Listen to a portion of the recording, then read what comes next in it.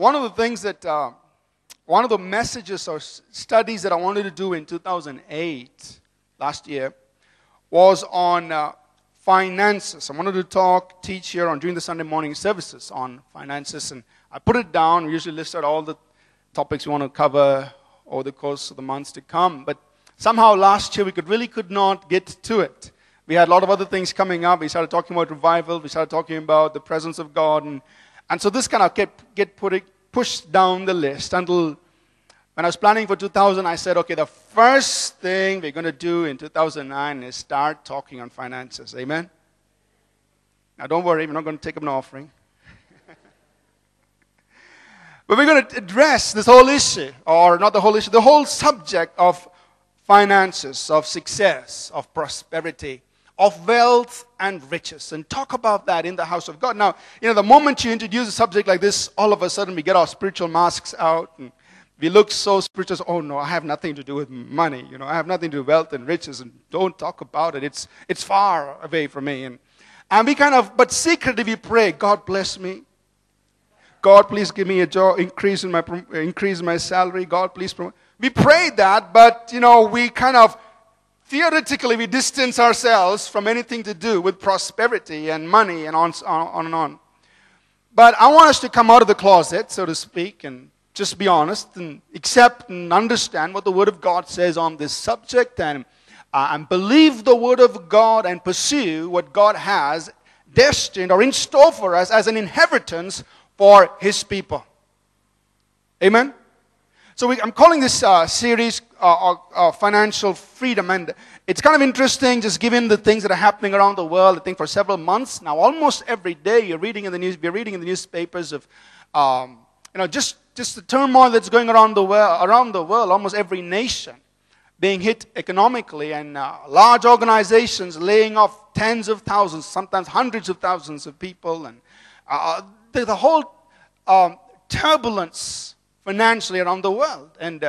And this week, right in our own nation, with the Satyam fiasco, all that's happening. And I think it's so appropriate for us as God's people at this juncture to get to the Word of God and say, what does God say concerning money, concerning success, concerning prosperity, concerning wealth and riches? And let's pursue what the Word of God says. Amen?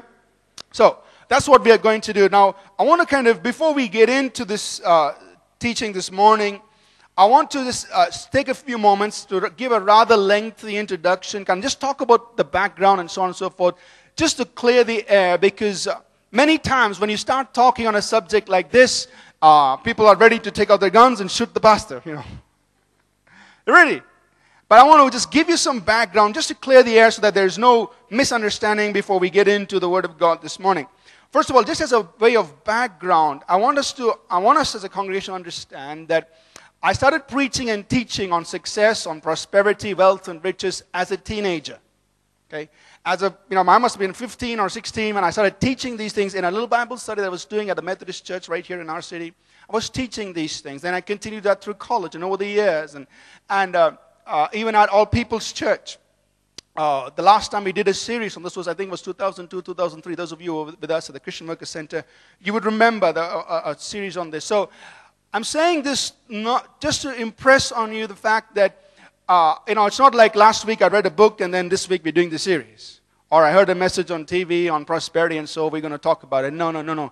This has been something that I've learned as a teenager and tried to live by to the best of my ability. I know I'm not where I want to be, but I have a history to this, and I have a future in this.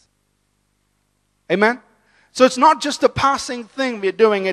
I've tried to live by some of these things that we're going to discover together. And even running a business has been like a laboratory for me to try to apply these things in it. And I know I'm not where I want to be, but I know the Word of God will work. Amen? So keep that as a background. Secondly, the moment we start talking about prosperity, wealth, riches, success, money, finances, most Christians or most of the church world is very apprehensive about it. So don't talk about it because of the immediate connotation with what is known as the prosperity message. Right? So what has happened now, people are distancing themselves away from the truth of God, God's word concerning success and prosperity, wealth and riches, because of the negative connotations associated with the prosperity message. Now, the truth is that, especially in the Western world, from the time this whole teaching on God's purpose to bless His people came out, there has been a lot of abuse. And it's true, we're not negating that. There have been ministers and ministries who have literally abused this, they have extravagant lifestyles, building multi-million dollar homes, having lavish expenditures, cars and all of that, all using the tithes, the offerings that people gave.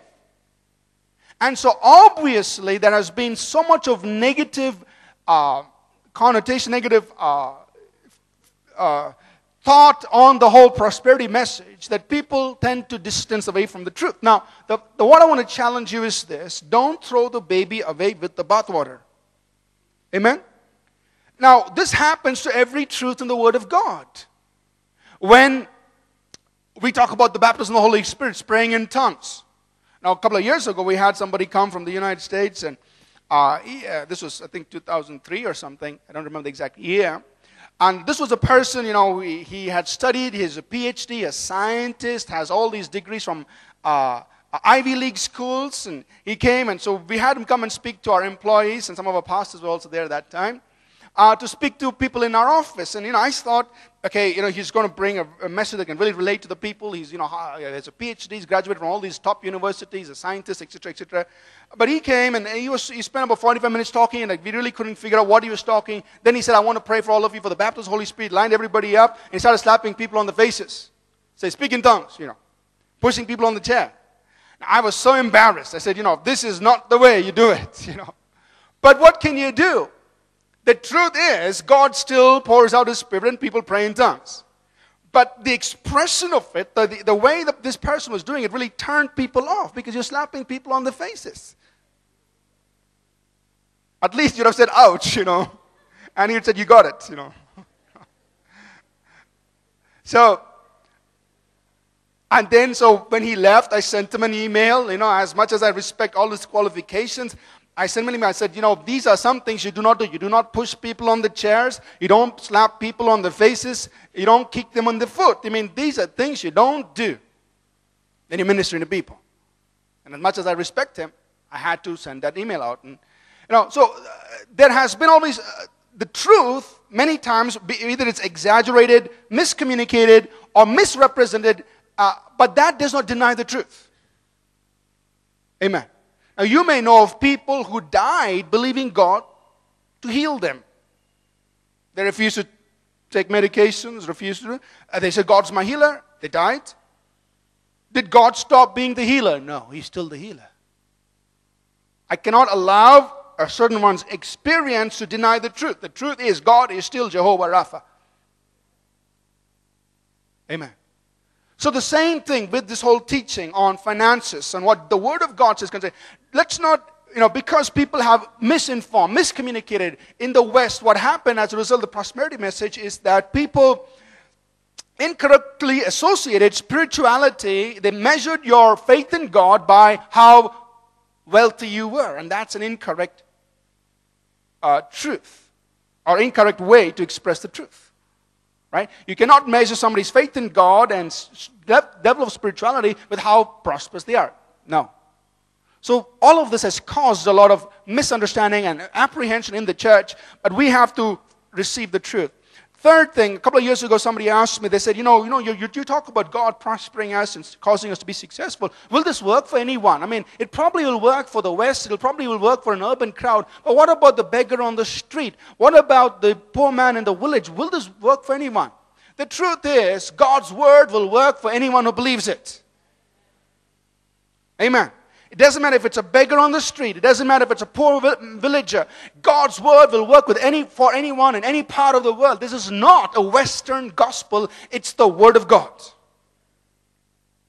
Now, how it is expressed may be different in different lives. For a college student, success and prosperity may be expressed in a different way. For a farmer in a village, success and prosperity expresses in a different way. For a businessman, for a corporate professional, success and prosperity is expressed in a different way.